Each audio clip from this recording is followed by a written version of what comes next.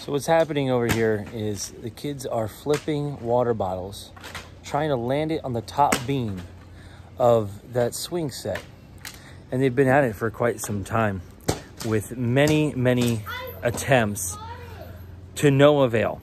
I was reminded of the scripture in 1 Corinthians chapter 15, where it's saying to be steadfast, be immovable, that you would always abound in the work of the Lord.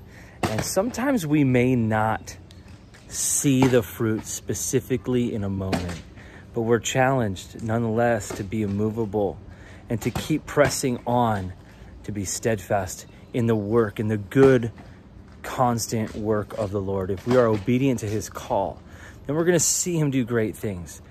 Faithfulness produces fruitfulness. It doesn't always go to no avail. It really doesn't. The word of God doesn't return void.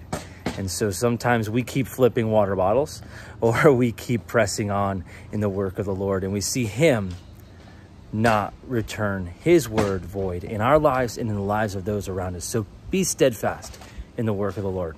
God bless you guys.